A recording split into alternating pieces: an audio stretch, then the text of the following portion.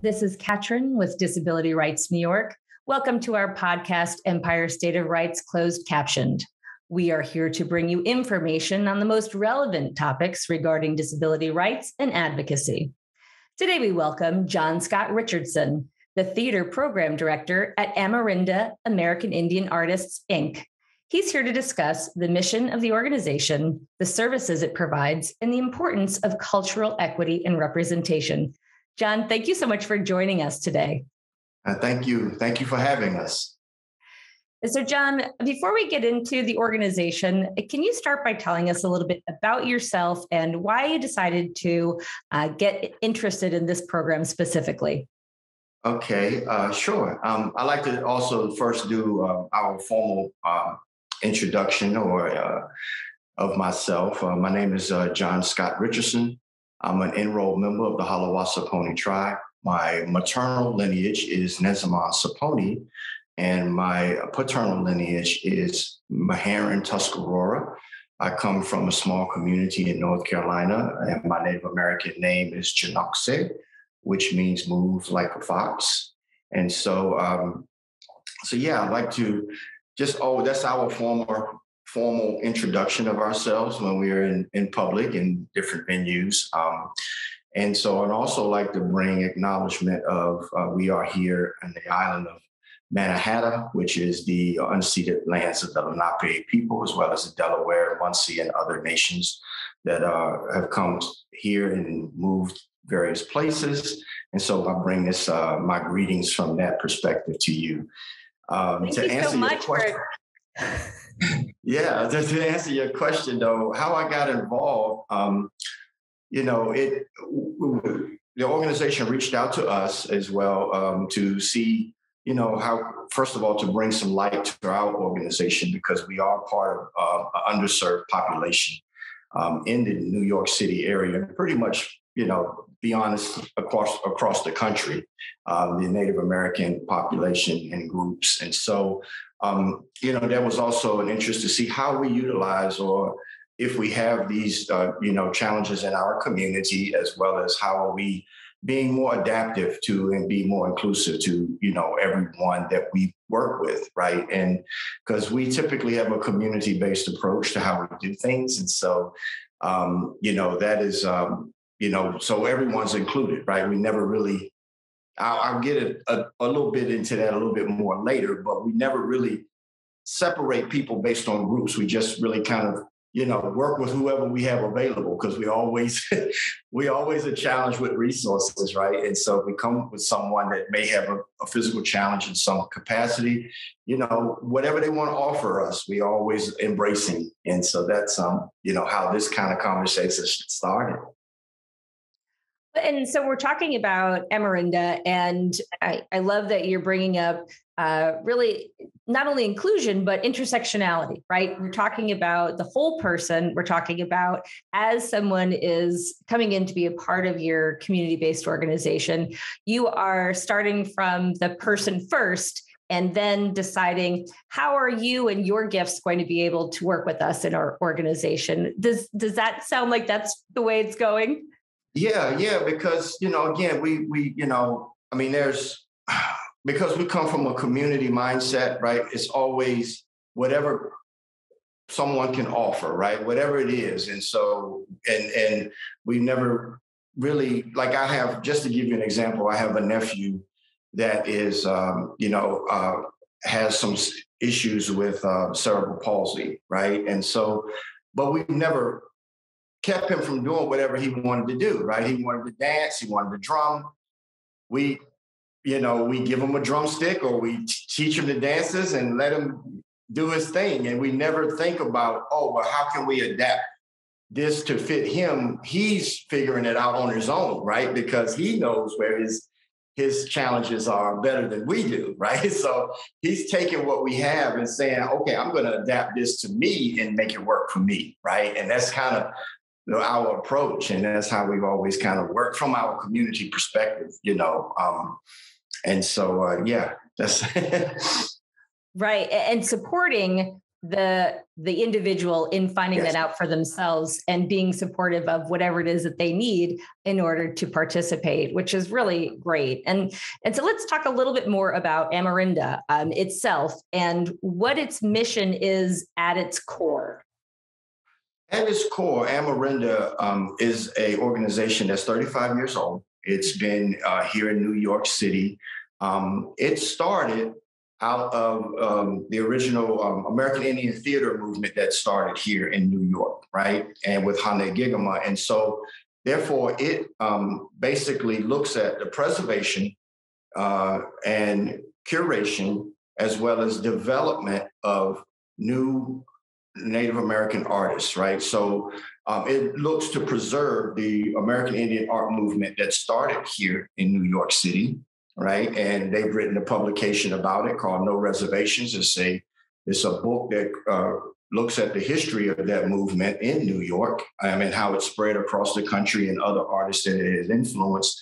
But it also looks and gives a platform for emerging artists, right? And to bring their vision to a larger audience, right? Because a lot of times there's not many Native American art curated shows here in New York, right? Maybe in Santa Fe, New Mexico, or places like that, where there's a lot larger American Indian influence, statewide. But here in New York City, which is probably the greatest city in the United States, maybe even the whole world, right? And so everyone wants to come here to be seen and be shown. And so Amerinda has been on the forefront of preserving that history, as well as giving an opportunity for emerging artists to bring their craft and skill to a larger, broader audience. We look at 4 disciplines under our umbrella, which is film.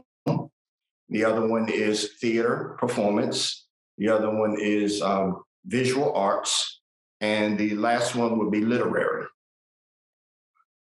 And so you and I have had the pleasure of chatting beforehand. And one of the things that we talked about was representation, right? And so as we look at movies, television shows, literature, theater, and having representation that is culturally competent is something that hasn't necessarily been mainstream, right? We've seen a lot of different, whether it's films or television shows, that maybe representation was not exactly accurate.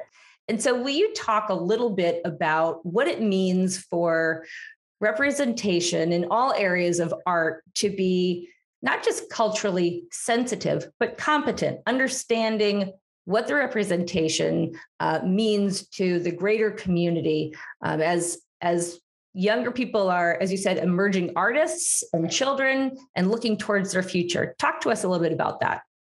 Okay, I'll try to be not so long. I can get a little long-winded sometimes, but there are sort of 2 sides to that conversation. One is that historically, we were never allowed to tell the story from our perspective or our narrative, right? Historically. So, everything written about us, all the photographs about us, all the movies that prior to the last couple of years have always been produced and directed by generally non-native, individuals. And no offense to them, they're doing, bringing a story to life or doing the best that they do for the vision of what they're trying to do.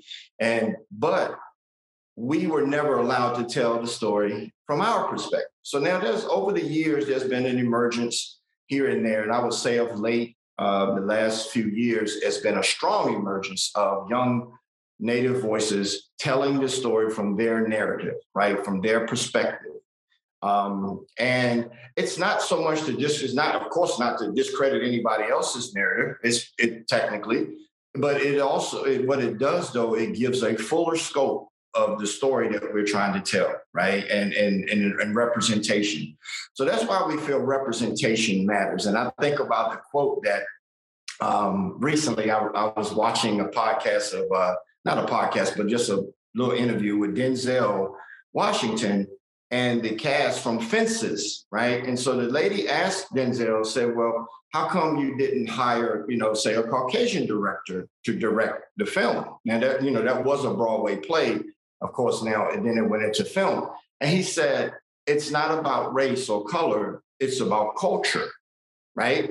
And so he made the reference, he said, you wouldn't get Steven Spielberg to direct Goodfellas, right?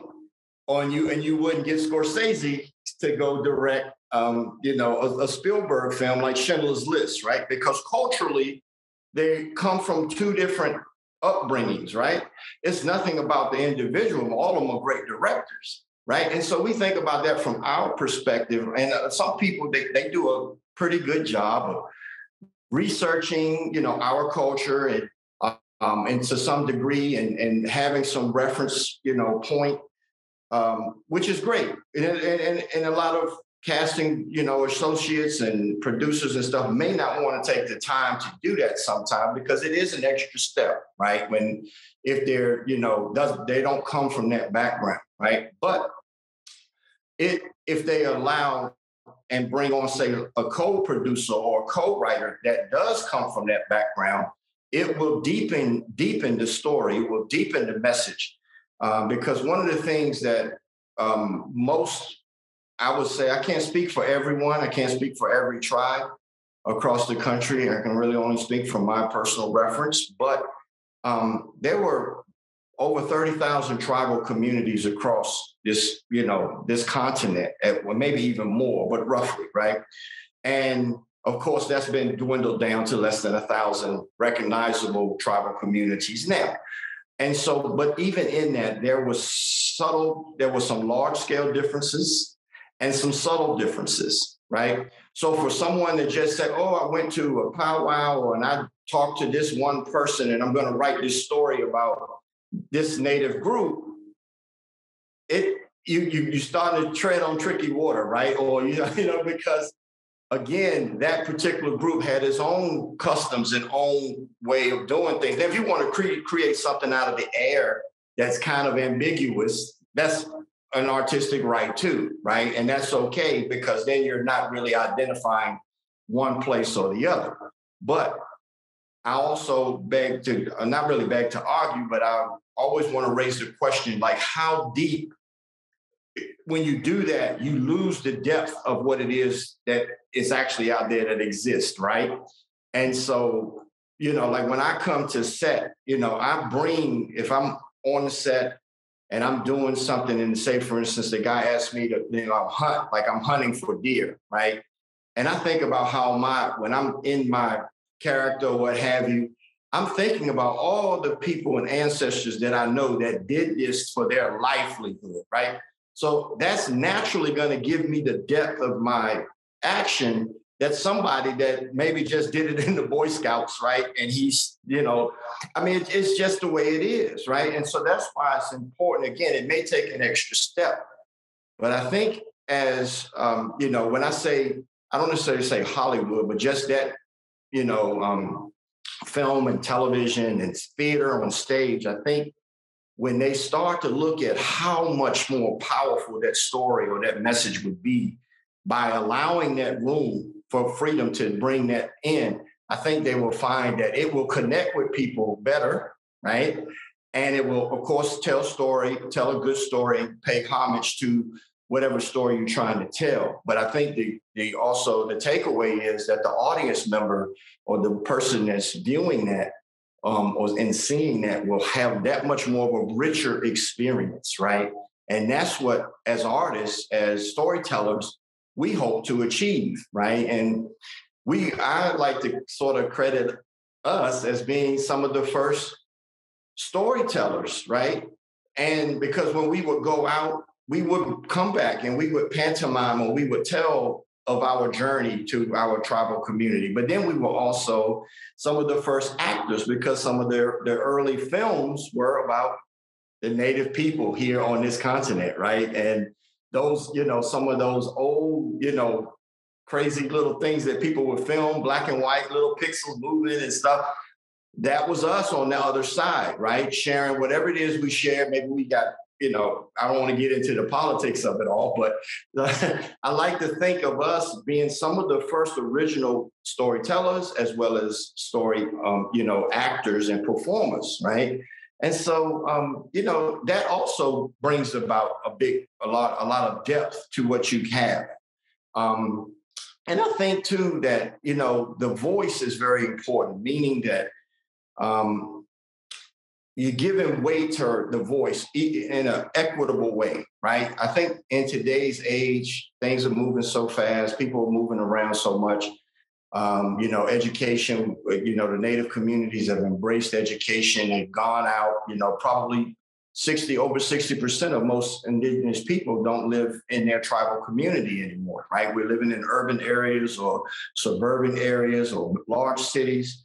And but we still, a lot of us still maintain that connection to our original homelands, right? Or those original stories, especially if we walk in a traditional way. And so I think we pretty much see ourselves as equal, right? But the other tab of that is, what's the equality like, right? I mean, the equity like, right? So, that is my voice given just as much weight as someone else's voice at the table, right? So those are the things that we try to look at and address with AMERINDA, right? Because I don't think it's an issue of equality now. I think it's an issue of equity, right? And then you think about the training that we put in to do what we do or culturally have done.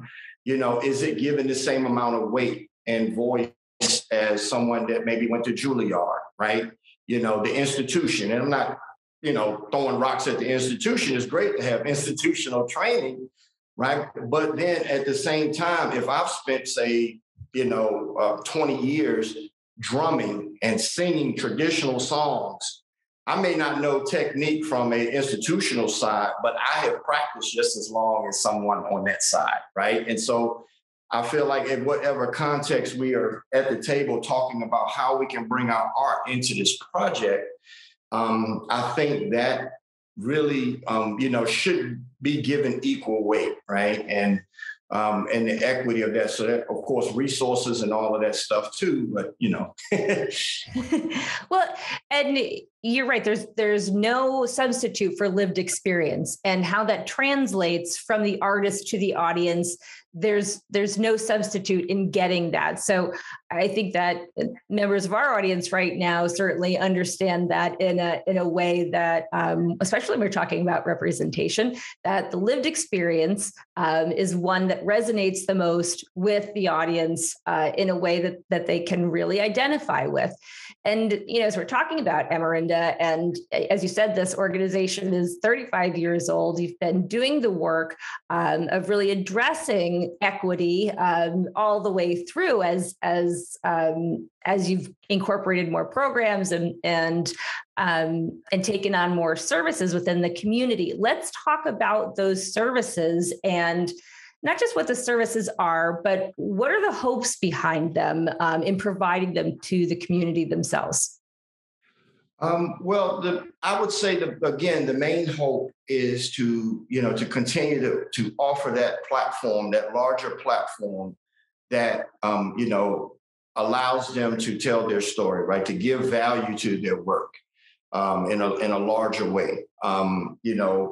There a lot of things are in some cases can be, I would say, like little pockets of this and pockets of that. And, and it's good. But if we are trying to facilitate change, socially with our art, or if we are trying to, just change the diaspora of our community into some degree, where can we have the largest impact, right? And again, and do it in a professional way, right? That's another thing that working at AMERINDA and being here in the city, and I credit, I'm not the director of AMERINDA. I work there. Again, like you said, I'm the theater program director, but my director, Diane Freyer, who is Osage and Cherokee, she really wants to elevate the Native artists at a very professional, high quality level, right?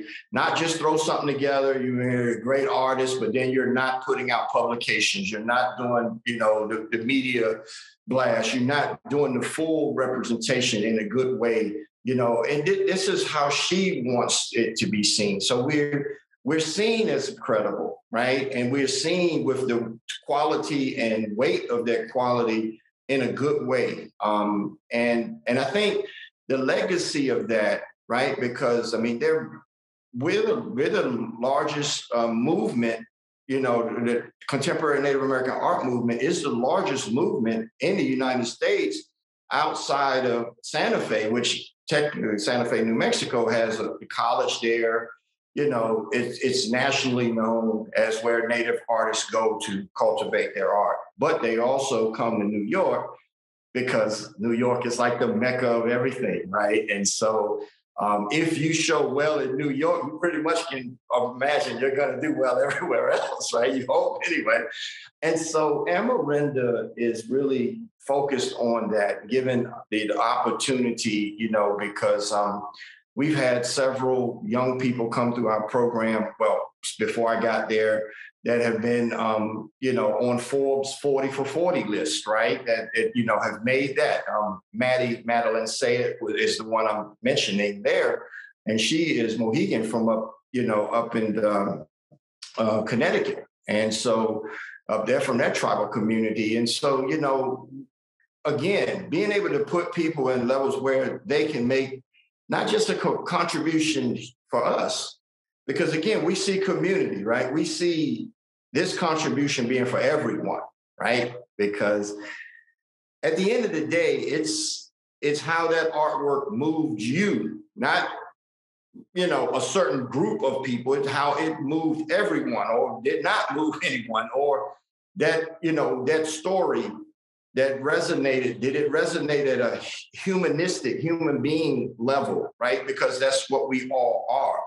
And so I think that, Amerinda looks at that, not just fitting a niche for Native community, but how can we bring this to the larger world and a larger community around us so that everyone can be impacted to some degree, right? And understand, and then see us as maybe messengers of something that maybe they didn't think about in a certain way, right? Because we do bring that cultural connection back to where our communities come from, that some people may overlook in some things, and so that's, I think, Amerinda's really the purpose of what they want to try to do, with working with the Native people we work with, it's a good experience. I wish we would have been able to be a little bit more. We're starting, a small organization. It's just 3 of us in the office, and I'm just part-time. So it's really 2 of us. And so, but to have a larger outreach, right? To really start to, use the platforms that can help support that, the social media platforms that really can help support that in a very, positive way. And I think, I think the world still can learn a lot about Amerinda. Well, that brings us to another one of our questions. How can our audience right now support Amerinda? How can they learn more about what you do and how they can support you? Well, for one, we generally either once a year or every other year curate an exhibit, an art exhibit, and they're working on focusing something on. The previous one they did was about they worked with the New York Museum. They did one there. They were part of the curation of that.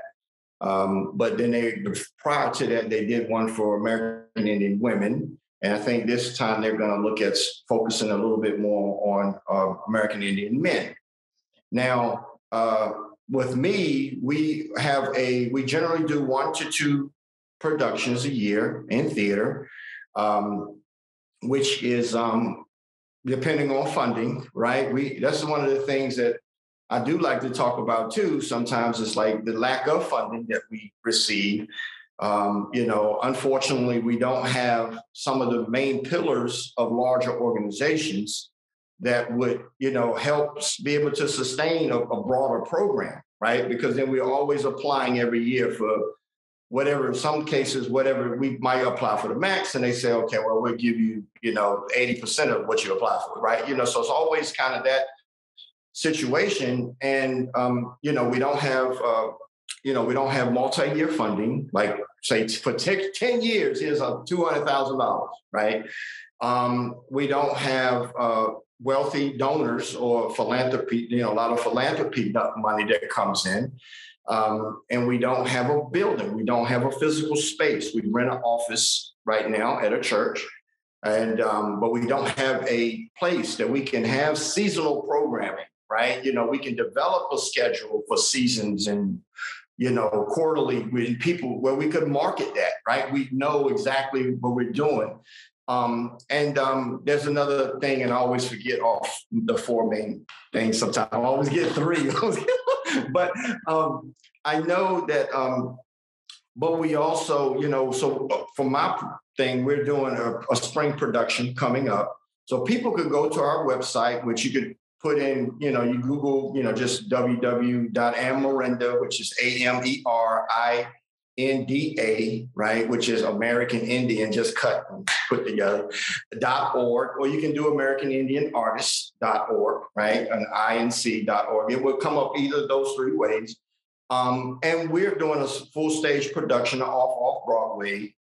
It's not a equity contract, but it's a production, pretty large, good production in the spring, in the late spring.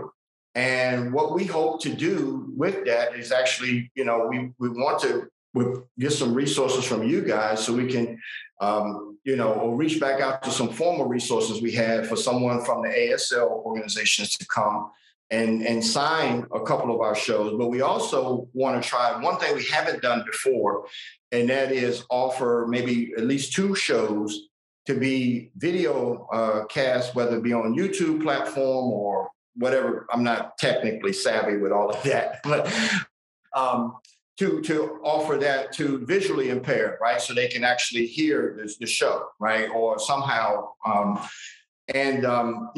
but we've also employed at AMERINDA, we one of our playwrights, he was an amputee, and we constantly, we probably, used him more than we probably should.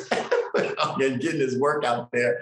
But unfortunately, he's no longer with us. But yet, we've worked with various people in our community and supported them in various ways.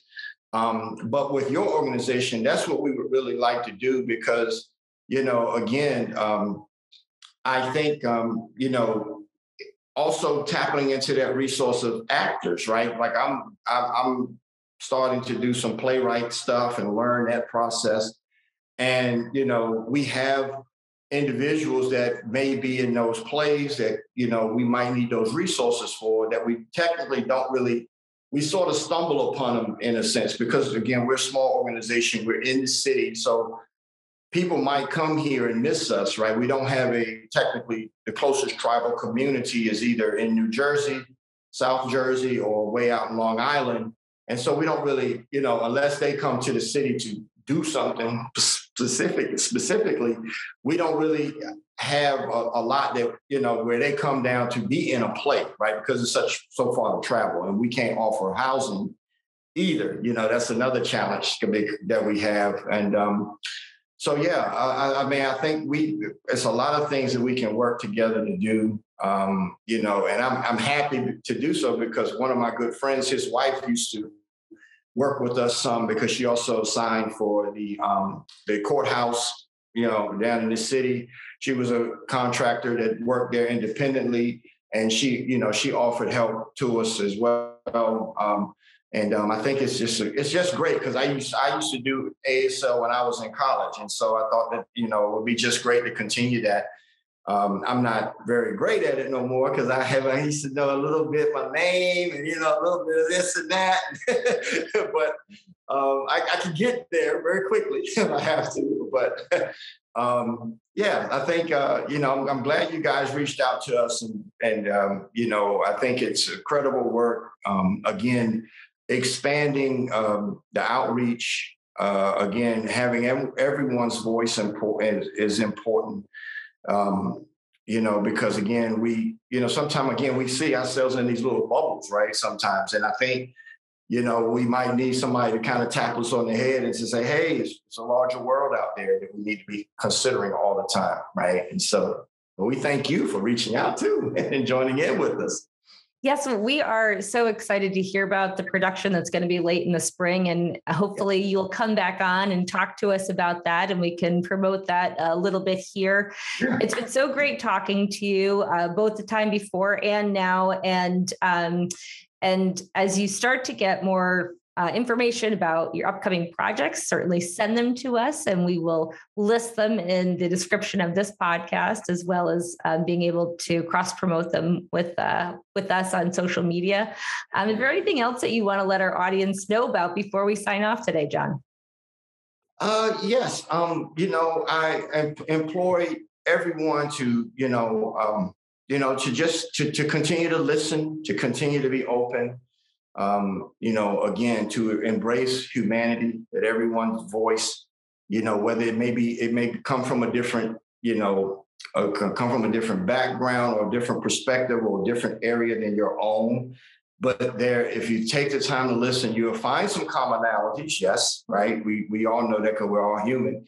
But you also may find something that will spark or enlighten in some way, and you can be like, wow, I never thought of it that way, or wow, would it be okay if I utilize that idea? I just want to still ideas, but these are things, and it's like, and again, it's about that inclusiveness, right? And I think that's one thing that, of course, the pandemic put a lot of focus across the world on a lot of things, but I think as we move forward, there's still because again, once people generally get comfortable, they kind of fall back into their normal mode of things. And I think if we keep that, that vision of what that situation taught us, and that openness, that we can create a much broader, storyline and of inclusiveness. And, I'm hoping that as we continue to push forward with AMERINDA, that we grow our programming, that we are able to reach more audience members than ever before, and that our impact again will be felt across the board, right? And that because the director actually is sitting on the she's a part of the Arts and Council group with the new mayor, right? And so which is or the governor, I get confused. but she's doing things that she had never done before, so to speak, and very, in areas that, is again, bringing our voice to the table. And again, because, we do, again, still have that closer connection to things from our community, especially those that still walk that way from our community in traditional way. Our mindset sometimes is initially maybe like, well, what are they really talking about? But if you think about where it's really coming from, like how we see, again, working as community, right? So one of the things, an example, I just want to give you, probably y'all can cut this if you want, because I know that wasn't part of all of your questions.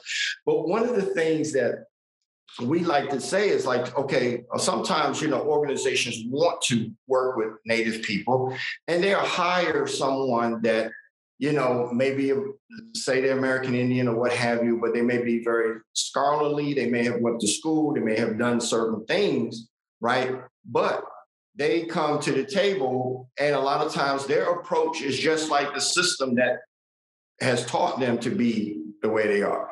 But the way we see things from our perspective in the community is that we, as a collective body, we decide who speaks for the group, right?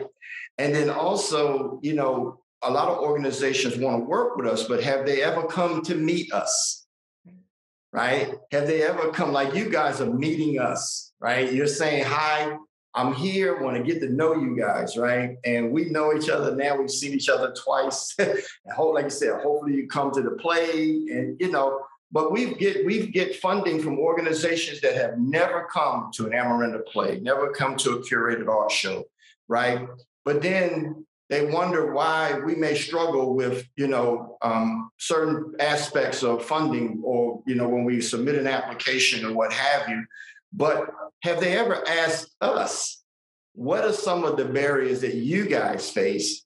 Let us try to create a process that will help you guys to step up higher. Instead, we're always constantly trying to still squeeze a square peg in a round hole, right? And that's the thing that I really would like to see changed, right? And because it just like in another situation, I served on a board with TCG during the pandemic, and we would talk to various theaters across the country and stuff like that, and they would be on. And one of the things I found out there was that a lot of times some people want to offer you money, but yet your program may not even be at the level that it needs to be to utilize that funding properly, right? And so they really need to look at how can we help them build capacity better, so then they could step up and do, but these are things that make everybody better. Of course, it takes time to do that, right? And it takes a little effort, but I think a little bit more effort on the front end will yield a better result on the back end, right? And so, I'd like to thank you guys for reaching out to us. I've enjoyed talking to you twice now. We're in production right now. Like we're ramping up the actors and we're getting everybody, to the table to set people and all of that stuff. So I think you'd be, if you make it to one of our plays, I think you'll be pretty pleased. And you say they did a pretty good job. Well, I appreciate, talking to you again. It's always good to talk to you. And I am hoping to get down there to see the show. So I look forward to meeting you in person. And certainly as things are moving forward, send them to us and we'll be happy to post them. John, it was so good talking to you today. You too. Thank you so much.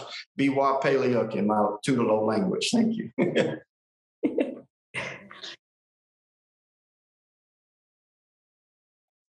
Empire State of Rights Closed Captioned has been brought to you by Disability Rights New York, your source for disability rights and advocacy. If you enjoyed our program, make sure to subscribe, like, and share this post. If there is a subject you would like us to discuss, please email podcast@drny.org or comment below. Tune in next Wednesday, where we'll bring you more information on disability rights in the state of New York. The closed captioned and ASL version of this podcast is available on our YouTube channel. To listen to more Empire State of Rights closed captioned, follow us on Apple Podcasts and Spotify.